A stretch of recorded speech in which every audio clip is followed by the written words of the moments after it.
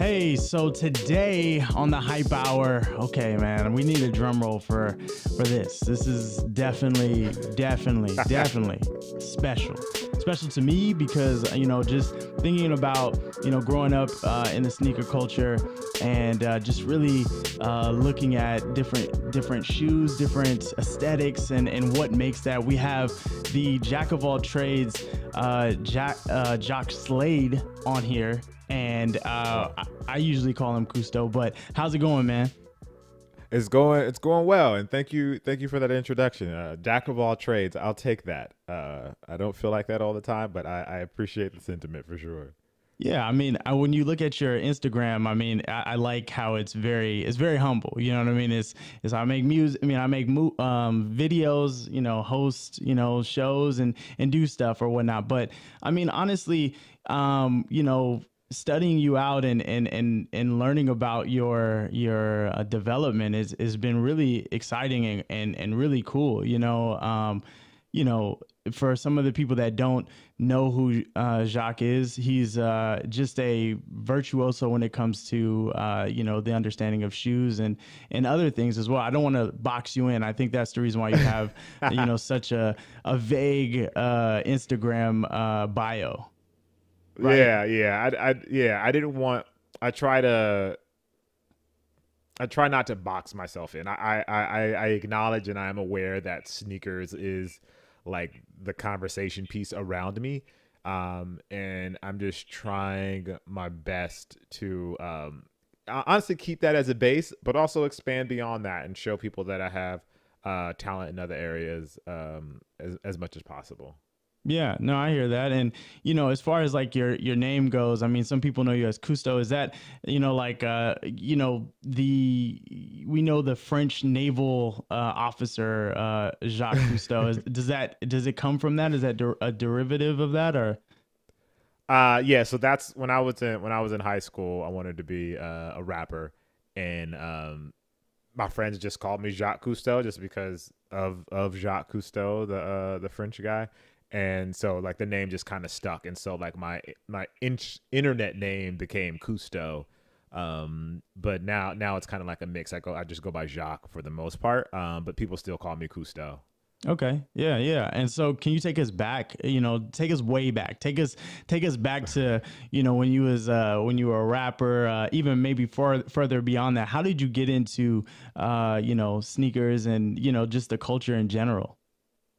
Well, sneakers came as a result of basketball. So I love basketball. Like I love basketball. Like basketball is like the first thing that like caught my attention, and it was like, this is what I want to do. So as a result of playing basketball, you see all the people with cool shoes. Like that's just part of like the world of basketball, is like having like the best basketball shoe to play in. And in my neighborhood, all the guys that I looked up to that played basketball, they always had like these cool shoes on. And so as an extension, me wanting to play basketball like them, because this is when I was young, like 5-6 years old, and these guys are dunking and slapping the backboard and making long threes and all these things. And like that was just like super fascinating to me. So I wanted to do everything that they did, the clothes they wore, the shoes they wore, all of those sorts of things. And so that's kind of how the love for sneakers came out of a love for basketball. Okay, yeah, and you talked a little bit about like your extent as a rapper, right? I mean, let's go into that a little bit, because I think that when we think about sneaker culture, basketball, all these things, I think they're all intertwined. You know what I mean? Like especially growing up, watching people like Michael Jordan, of course, like changed the whole idea of what a sneaker was. People were rocking sneakers as a imprint of who they were and like kind of like their identity. And I think Michael really took it to another level, inviting like Spike Lee's and that type of take us back during that time. You know what I mean? And like what really what was it about during that time, as far as just the as in comparison to today. But really, I want to go into your childhood and kind of like discover a little bit more of like who Cousteau is, Is interesting. So I think for me, I always wanted to be an entertainer in some form or a way. I think basketball was obviously the sport, but like I always wanted to entertain. So like I was like my mom will tell you like I was always in the back seat singing to the radio and kind of performing on my own in the back seat of the car. And so like I think that's where like the music and the hip hop and the rap sort of thing kind of came about, just because that was always kind of like a part of me. And I think that's what helped inform who I am now, and even how I present content now, just because I always try to do it in a way that's, for lack of a better term, entertaining. And Yeah. I pull on a lot of that background when I'm creating now these days. Like, you know, the time that I spent on stage rapping, or being in the studio rapping and writing and trying to craft a song and thinking about the song structure and all those things.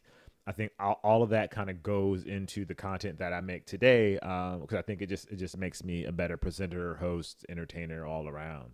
Yeah, no, I hear that. What was like the first collab that you were aware of when you were younger that really kind of got your attention as far as sneakers? We see all these different collabs these days, like with, you know, even Levi. I Wow. mean, Yeah. Back Levi's and Jordan. then, Yeah. gosh, back then, I think as a kid, guy, I don't even remember, honestly. I just remember like just seeing like Jordans. Like Jordans were like the coolest thing back then. Shell toe Adidas were super cool back then. K Swiss were cool back then. Like, K you know, Swiss. I grew up in a neighborhood with like there was a lot of gangs in my neighborhood, and like all of them wore K Swiss. Like they wore K Swiss, and then like the Hispanic gangs wore Cortez. And so like, you know, back then they were kind of like the cool people in the neighborhood. So like I was like, oh, they wore K Swiss, I got to get a pair of K Swiss, because like that's the cool thing to wear. Yeah, no, I hear that. I remember, I mean, K Swiss, I mean, they're just, I mean, are they still in business or? Yeah, no, they are. Okay, Yeah. cool. Yeah. I mean, we see like a lot of, you know, like Fila coming back out with, you know, more stuff. And, you know, Yep. even I think LA Gear has decided to, you know, like really come out the woodwork. Skechers, I mean, Skechers wasn't really something that, you know, was like huge back then. I mean, it was huge, but it wasn't huge like in the sense of like, you know, I guess the sneaker culture was kind of like, oh, like, Yeah. yeah, those are comfortable, but they ain't something we trying to wear. But Right. going back to your childhood with the, you know, the K Swiss and Cortez, like, you know, what area did you grow up in? So I grew up in what's called the Valley. It's right outside of Los Angeles. Technically, it's like Southern California. So it's the Valley. It's a city called Pacoima. It's Okay, in yeah. like the far end of the Valley. For those that know about the Valley, it's like the, to be fair, the ghetto part of the Valley. To Yeah. be fair. Yeah. I mean, to keep it 100. yeah. It's definitely developed over the years a little bit more, but Yeah, for I know, sure. yeah, I know, you know, different, gangs in that area, like Pyru and all that stuff or Yeah. whatnot. So, because I'm a part of the valley as well, but yeah, you know, like it's interesting. Like, what do you feel like as far as, you know, just identity and people linking it to brands? Like, why do you think that there's such an infatuation with that, especially lately, where we see different collabs with like Travis Scott and a few other, you know, Kanye's and things like that? Why do you feel? I mean, or do you feel that, you know, there's like an infatuation with just attaching your name to a brand? No, I don't think there's an infatuation. I just think it's the natural growth of the community. Like, you know, for a long time, like hip hop didn't there was a stigma if you kind of attached yourself to a brand, or if you like worked with corporate or something like that. But now I think that stigma is changing, and it's more accepted, because I mean other genres of music, they do it, actors, actresses, they do it, celebrities, they all do it. But for some reason hip hop, there was like this stigma to it, and I think that is slowly changing. Actually, I would say it's slowly changing. It's definitely changed. Travis Scott is doing stuff with McDonald's. Like that's a fantastic opportunity for him. Totally. Like that's like in my mind, it's like, oh, that's awesome. Like Did you try it that shows burger, the by the way? growth. I did not try the burger, but it shows the growth. It shows where we are. Shows where hip hop is in the sense of pop culture. We know that hip hop moves culture. We know that people want whatever is in hip hop, And now you're seeing these big corporations really take on like, yo, like this is where it's at. This is the community we need to reach. And it puts the power in the hands of those in that community. Yeah. What do you feel like was the fear for corporate America, like at least like 15 years ago? Well, I think it was a mix. I think it was a fear of corporate America and the concept of keeping it real in the hip hop community. You know, that I think there was always that kind of that stigma of being part of being or going corporate or selling out, where like that is not a thing anymore. Like, I mean, I forgot there was a song. I think it was EPMD that made a song about selling out. Or I can't who was. Yeah. I don't remember who it was. Mm-hmm. So, no. Yeah, I think that concept isn't there anymore. Yeah, and you know, I guess a thought that comes by my mind is, you know, there used to be a real big distinction between like the underground and the mainstream, right? Especially in street culture, where it was like, oh, you mess with such and such, I don't mess with you. You know what I mean? And like on a big level, it's like, wow, like you're Most Def, you're let's even go further back, but like you're KRS-One, you're these type of rappers, or you're more like LL Cool J, like straight down the middle type of vibe. Yeah. Even though LL Cool J had some street cred, but really realistically now you see these cultures kind of merging together where there's a unity. What are your thoughts on that? I think it's just showing the natural growth of the genre and the natural growth of the community. I mean, I would almost blame LL and Ice-T for making hip hop and rap palpable. Between LL, Ice-T, and Will Smith, like they made hip hop palpable for a larger audience. Yeah, people love Law and Order, and they see Ice-T on Law and Order. They love CSI, and they see LL on CSI or whatever the name of the show is that he's on. Yeah, and then Will obviously with Fresh Prince and turning into like a blockbuster actor. Like they made hip hop palpable for a larger audience, and now you see bigger, you see that more. It's more and more common now that these actors are getting into. I mean, these rappers are getting into acting and becoming a bigger part of that scene, which is where most of America, the middle of America gets their information. Yeah.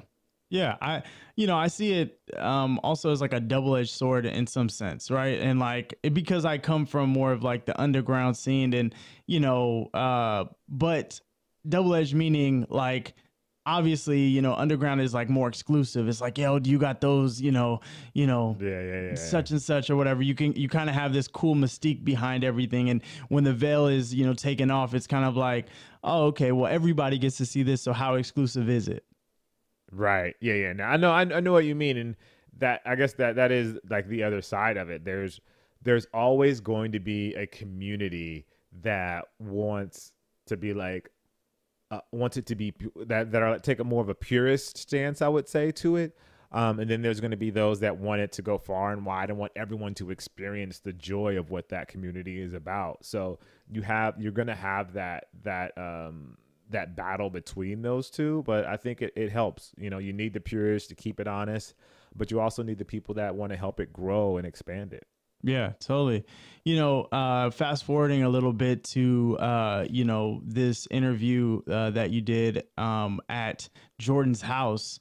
Like how crazy was that, like getting into like obviously that is a pivotal person and a pivotal really company, and what they did with Phil Knight and Michael Jordan and Tinker Hatfield, and being a part of more of a bigger conversation at that point.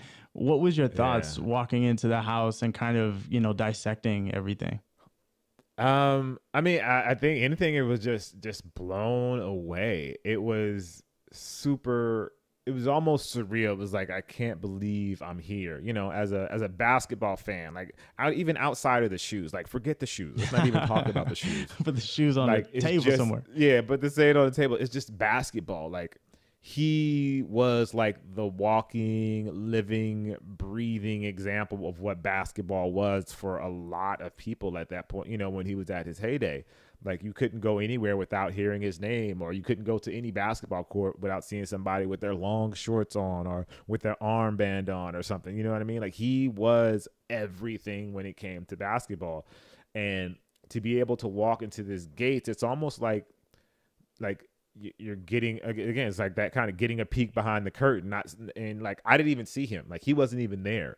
It was just his house. But the fact that I was at those gates with that giant 23 there, it was like, wow, like this is amazing. And like that was probably, of everything that I saw, I think the biggest moment was being there at that gate and seeing that gate open with the 23 and like being able to walk past that gate. Cause you know, it's one of those things, like, even though I'm from LA, you know, you'll see like a celebrity house and you'll walk past their house and you'll see like, oh, that's where blankety blank lives, or that's where who lives, and blah, blah, blah. But you never go beyond the gate. Ooh. And like, this was like the opportunity to go beyond the gate. So you see the 23, like, oh, that's where MJ lives. Oh, cool. But then it's like, oh, but you get to go in past the gates of where MJ lives. And so like, I don't think nothing could really hold up to the moment of walking past the gate.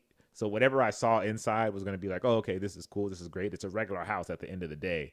Yeah. But that mystique that you have of what's behind the gate is, I think, being able to have access. I think that's what is the most fascinating. Wow. I mean, it kind of, to me, the depiction really, I think of like the Palace of Versailles, right? When you get past those gold gates, you know, and it's just like, whoa, like, what is in here? Do you feel like that supernatural feeling? Like when you're like, okay, I'm in the presence of greatness. Like, he was here, you know, and kind of like give us a little bit of synopsis on like what you saw there that really, I mean, what we didn't see on camera. What was something that like really hit you that was like, whoa, this guy really, you know, is different?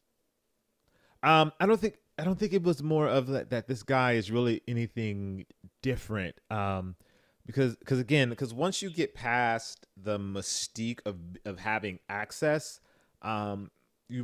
that's when like the facade starts to fall apart. You know what I mean? So it's like there's all of these like amazing people in the world, but the reality is they're people just like you and I. True. They put their pants on one leg at a time. They tie their shoes. They sleep. They eat. Like, they do everything the same way that we do. They just have different experiences. So, but up until you meet them, there's this mystique or this aura around them that you're like, oh man, like this person is super cool. I wish I could be that person. So for me, again, it was like once I got past that gate, that's when kind of the facade started falling apart. Like, oh, he has a nice lawn, but yeah, he has you got to keep his lawn up. He has a putting green. Because he's got to work on his game, so he's got a putting green. Oh, it's a house. Like, it's a nice house. Oh, this is cool. It's a cool, nice house. Cool. He has a gym. All right. Cool. He has his kids' names. All right. Yeah. Cause he loves his kids. He's a dad. Like, you know what I mean? All the reality parts start to kind of come together. Mm-hmm. And I think, you know, overall the experience is obviously great. And it's something that I can say that I was able to do. But I don't think there was anything out of the ordinary that you wouldn't expect someone else to have in their house. Like, he has obviously some bulls stuff that, you know, every other regular person wouldn't have. But for the most part, he has a house like anybody else. Yeah, no, I get that. Wow. Yeah. I mean, and I think you bring up a great notion that, like, you know, even prior to, you know, where we're at now as a community and, you know, as a country in general, we've always been able to, you know, like create and do really great things. Overall, I think that back in the day, there was much of a structure, right? There was the elitist culture is what I call it. Mainly like, okay, well, you know, that's them doing their thing. And there was a glorification of like, you know, and honestly, a conditioning of like, this is an elite person. You need to respect them. You need to glorify them. You need to, you know, like bow to their, like, literally, like, all those things, and kind of the structure that even went into those becoming that or whatnot. You see that in music where, prior to even releasing an album, you had so many steps to get to being, even put on tour, or your album even coming Yeah. out, or you could get shelved. These days we see, young cats just putting out, records on, on SoundCloud, on Spotify themselves, you know what I Yep. mean? And something that to me is like, wow, like, as you said, like, taking down that veil and like really seeing what's behind, I think kids these days are not afraid. Why do you think that is? Why do you, Well, I think the power of everything has been democratized. Things are starting to become available to everyone now. You know what I mean? That's like I remember the first time I got an inbox and recording in Pro Tools. I felt like, oh, like now I have the power to create my own kind of destiny now. You know what I mean? Like I don't there's no the gatekeepers are gone. And I think with what we're able to do now and the where technology has gone, the gatekeepers are slowly but surely falling down. And I don't need to go through certain people in order for me to be where I am, or in order for me to make it. So I think that's why you see such a change. Is like the gatekeep they're no longer gatekeepers.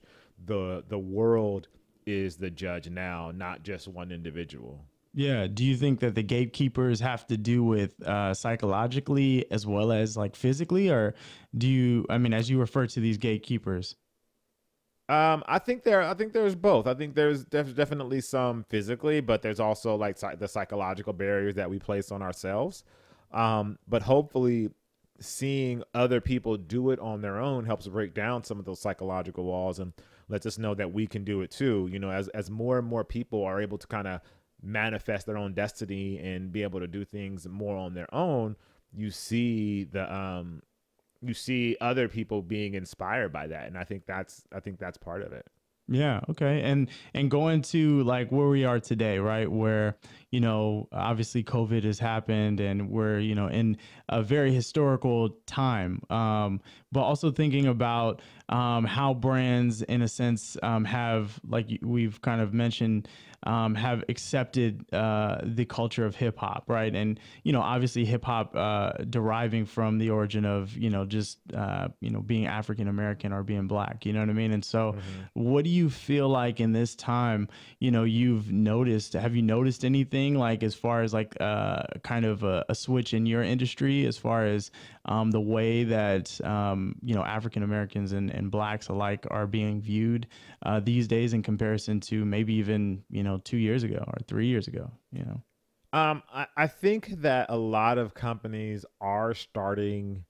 I shouldn't even say company. I was just say people, because it really starts with the people. The people are the company, and I think people are starting to realize that there's a deeper story in the African American experience, and even though they may have heard about it or seen it on TV, I think now they're really seeing it from a more personal stance of their own personal friends that are really active and that are experiencing these things. I think a lot of time there was a disconnect. A lot of people felt that there were these things happening, but oh, it's not happening to my black friend. It's happening over Hmm. there, or it's happening on the news.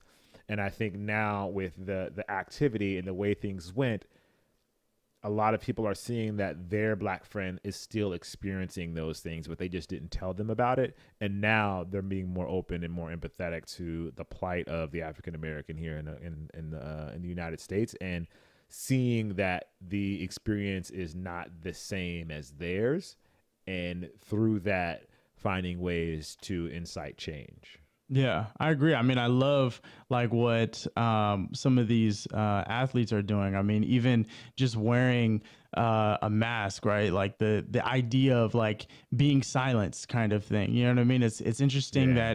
that the pairing of a mask and this time of COVID, but also the awareness, I would say, of what is actually going on in the African American community and the black community just in general. You know what I mean? And so watching Yeah.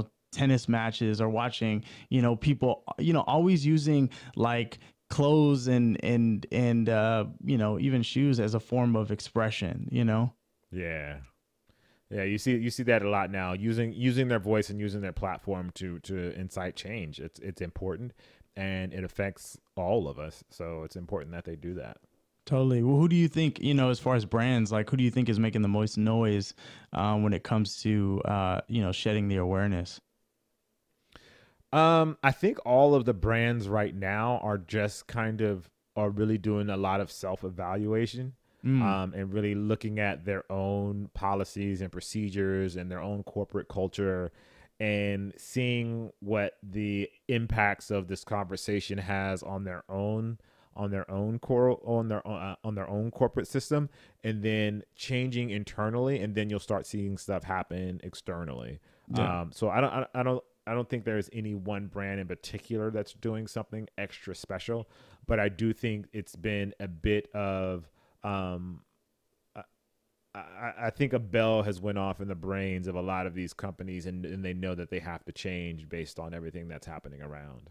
100%. Yeah. I mean, one thing that really hit me, I was driving downtown the other day. I mean, and when I say the other day, it was probably like a year ago, but it was a huge, like, not even mural, but it was a huge, I don't know how big this thing was, but it was of Colin Kaepernick, and it was like a Nike, you know, poster. And, you know, Yeah, it was Colin Kaepernick with his afro, you know, and like, it's interesting because 3 years ago when Colin was, or even 4 years ago when he was mentioning all this stuff or taking a knee and all this stuff, everybody kind of, you know, bypassed him like, hey man, like, bro, yeah, you know, there was people even in the black community shunning him like, hey bro, like you know, you're half black, you're half white, man, you don't really, you're not in this conversation. But there was also, you know, and I've seen it, you know, and but to me, driving down, you know, downtown and just seeing that big poster, you know, like I said, of all natural, like his hair is out,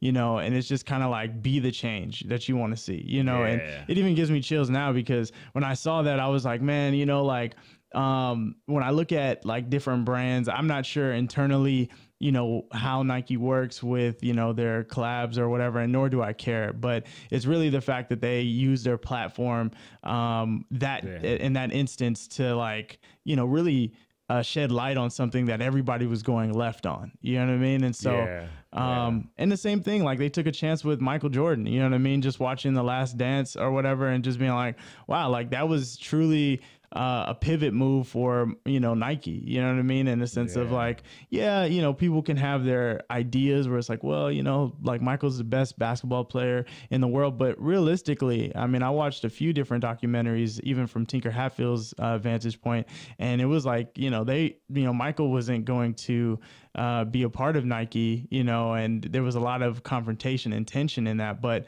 just to see how Nike has, you know, opened the doors, even if I mean, like for Kanye, like I understand, like business probably wasn't what you expected, but they definitely opened the door. And the Red Octobers and, you know, some of these other, you know, classic, you yeah, know, Nike collabs or whatever are still Nike collabs. You know what I mean? So, yeah, what are your yeah. No, thoughts on it? no, it's really it's inspirational, and it's you almost feel like it's about time that you see companies get active. You know, for a long time, companies tried to stay out of these conversations and not participate in these conversations, not knowing how that impacted the people that they work with, or that work for them. And now I think they're seeing that the lack of having a voice or the lack of having an angle, is not the way to go anymore. You need to be active. You need to be speaking, especially when you want to be a part of the community. And so that's why you see changes like that happening with those companies. 100%. And another thing that we see a lot, you know, with you these days, and just in general, is, you know, these unboxings of these shoes. You know what I mean?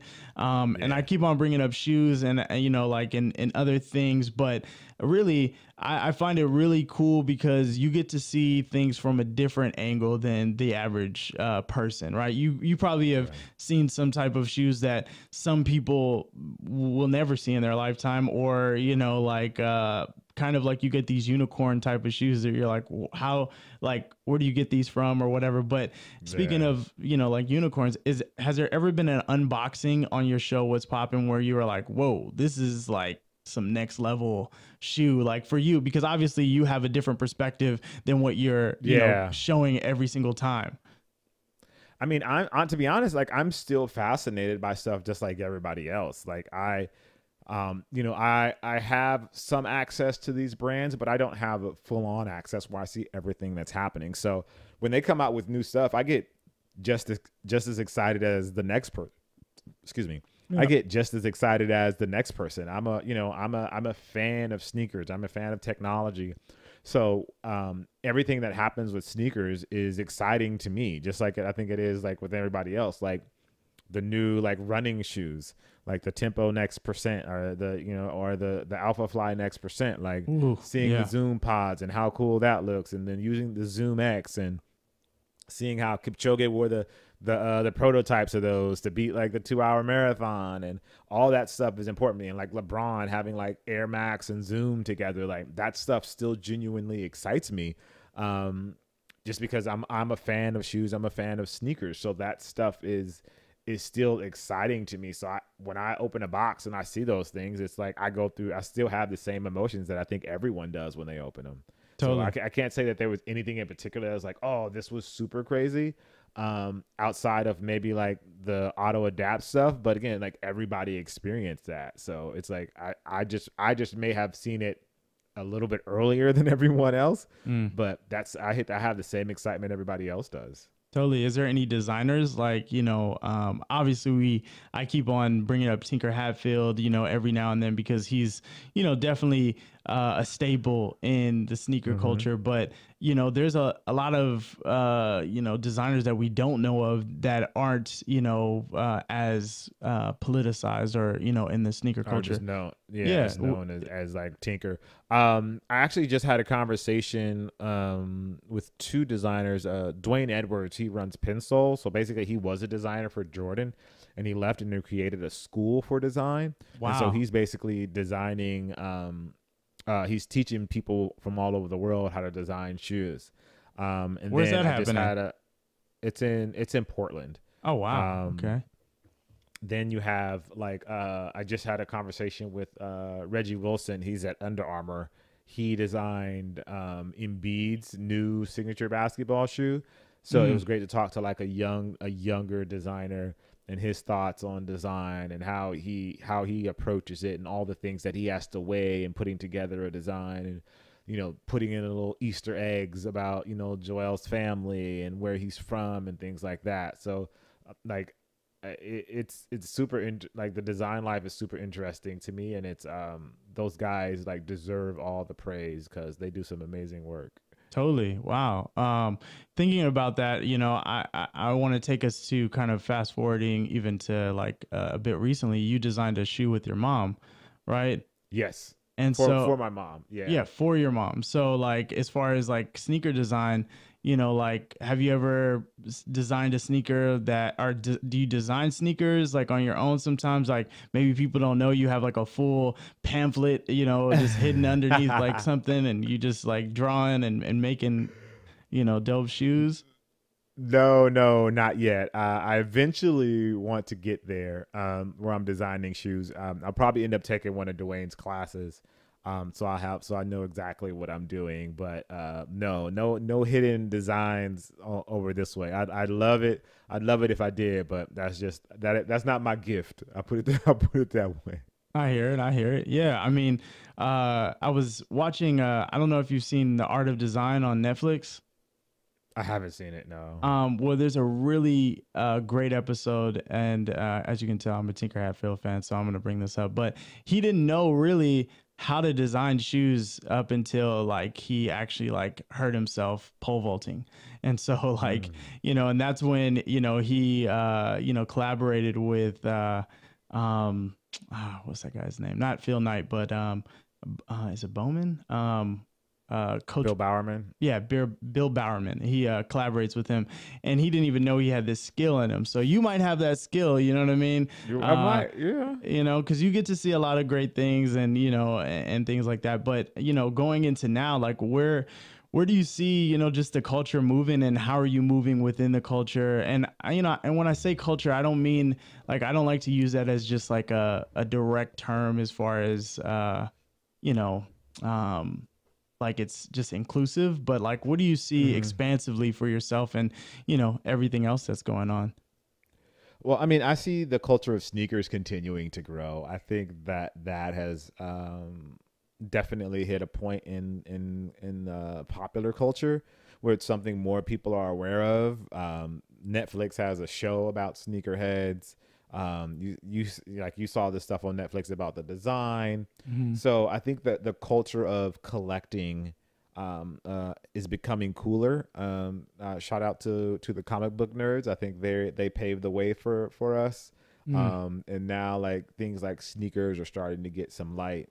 I think it's going to continue to grow. I think like we're heading into a crazy world of technology, and we'll start to see how technology is going to affect footwear and the benefits that it can bring. So I think it's exciting overall. I think the culture has a lot of growing to do, and there's a lot of room for growth. And there are some great opportunities ahead for the rest of the world to really experience sneakers and the joy that people get around it, from design to performance. Yeah, totally. Can you give us a little bit of insight on just like your tech background and kind of, you know, you mentioned, I mean, obviously we know about, you know, ear with, you know, kind of these, I mean, ear being the Nike shoe that was a derivative of the McFlies, right? Yeah. And so like technology and shoes and technology in general, like what in what way do you find yourself navigating in that realm? Well, I guess my larger hope is that technology enables people to, one, like make shoes more sustainable, so that they're just not ending up in a landfill. So some way that shoes can be recycled, and I think that kind of comes along with the technology conversation. Shoes that can help people stay fit. I'm a big proponent of staying healthy and exercising. So I think if the more information people can get about their bodies via footwear, the better they'll be as far as health wise. And then like creating custom shoes for people. You know, a lot. You know, every shoe we wear is kind of made for a mass audience. And like what can happen if there are the abilities for people to make shoes that are custom to your foot in particular? You know, how does that feel? How does that improve how you walk? How does that improve your quality of life? So things like that are where I'm looking when it comes to technology, and I think those are really exciting places that footwear can go. Yeah, that's amazing. I mean, yeah, I think you know, you bringing up even, you know, this new idea of just like having shoes that are, you know, environmentally friendly, you know what I mean? And Yeah. researching like recycling, you know, different shoes, and also like now we see wool on shoes, and you know, with you know, like Allbirds and some of these other places. But I feel Yeah. like as everybody starts entering the conversation, there's a unique ability to create something from, you know, create something that's not just, you know, an aesthetic, but more of something that can actually contribute to the world. So, Yeah, absolutely. 100%.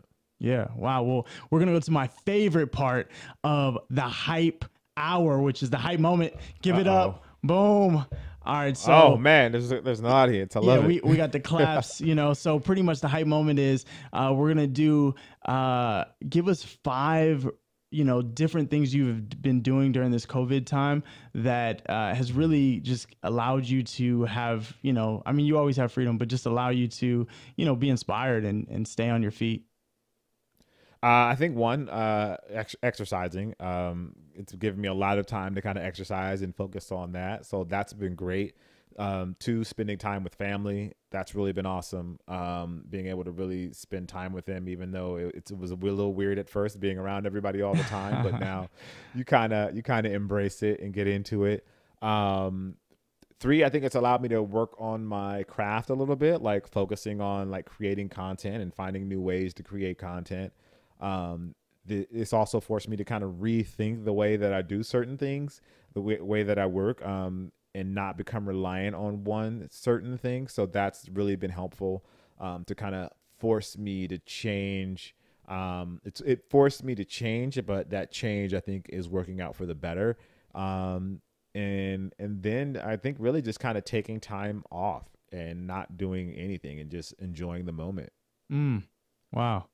That's a great one. I think a lot of people, you're kind of forced into enjoying the moment, but not you, but I'm saying like some people that are just workaholics. It's just like, well, yeah. I don't know what to do because, and it's interesting how some people are just, they talk about their job, but now it's been so long, at least, this last like 6 months has felt like, 2 years or something, Yep. And I mean, in retrospect, but that's great, man, to hear that. Where can we find you? What's new? Can you give us any websites or anything like that we can, get in contact with you? And if anybody wants to follow me, they can follow me at Cousteau. That's on like every social media platform, which is Kustoo.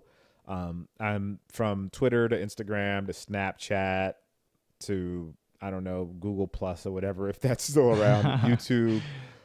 Everything's Cousteau. So Kustoo. Even on Spotify and Bandcamp, you can find some music if you really want to dig deep. Let's go. I'm gonna do that actually after this. Go ahead. If you really want to dig deep, there's a rap album there, but that's everything. Wow, man. Well, thank you so much for being on the show, man. It's always great talking to you and getting with you, man. So, yeah, man, that's the Hype Hour. Well, thank you for having me on the show. Definitely appreciate it. This was a lot of fun. Great conversation.